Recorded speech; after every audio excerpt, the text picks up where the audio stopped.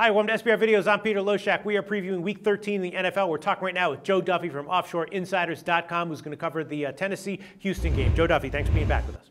No, thank you, Peter. All right, before we get to it, give a plug for OffshoreInsiders.com. OffshoreInsiders.com, back a week long, on fire, especially in the NFL, hit 12 out of 17. I already know, as I filed this report, a huge college football weekend up. 3 college football wise guy plays for Saturday, 4 major plays. Keep checking the main menu. We're updating the plays, working throughout the night, literally, to pick those winners, OffshoreInsiders.com.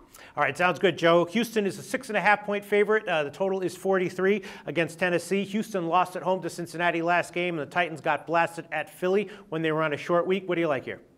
No, I'm going to go with Tennessee here. Looks like, Houston, they're going back to Ryan Fitzpatrick, where we know that Ryan Mallett, at least he sort of gave them a little bit of life, was able to throw downfield a little bit. You thought he was going to be improving each game. Now they're back to Ryan Fitzpatrick, who's just a decent backup quarterback as a starter. He's probably maybe the 25th, 26th best quarterback in the league. He's just not really all that good. And in theory, Houston's in contention. So here's where a lot of the convoluted logic starts, right around Thanksgiving, where people say, well, Houston needs it more, so they're probably the better play. But the truth is, Houston, the reason that they're barely in contention is because they're not a very good team. That's why they're in kind of a must. It's a little too early to say it's must win, but it's as close to being as must win as you can get at this time of the year for them to have a realistic chance of sneaking into the playoffs.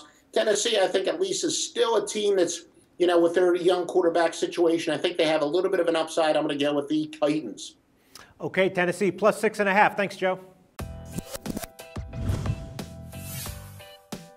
The SBR Network offers free sports picks and game breakdowns, big money free betting contests year-round, a real-time Vegas-style odds monitoring service, and much more. So come see for yourself.